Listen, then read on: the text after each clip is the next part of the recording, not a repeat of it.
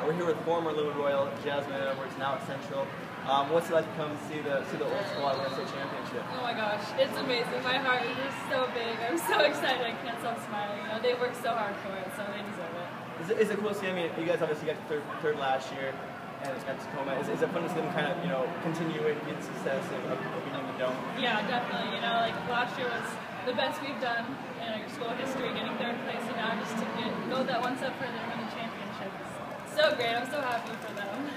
I mean, it's a family affair here. You got your dad, your coach, your sisters on the team. Is it fun to see them in this moment, to see them get this championship? Yeah, I think that's one of the reasons why it just means so much, because like I know about all the hard work that my dad puts in, and Jordan, and just like all the girls in general. So I don't know, just it does feel good. You know, all families here, so it's good to get reunited too.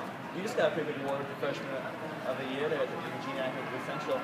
Is that training you come back and coach and trying to help out in the summer? Oh yeah, definitely. I have summers off, so I'd love to come back and just get even better and stuff. So yeah, it was a good year at Central, and I'm excited to continue this like mentorship. Thank you so much. Appreciate it. Yeah, thanks.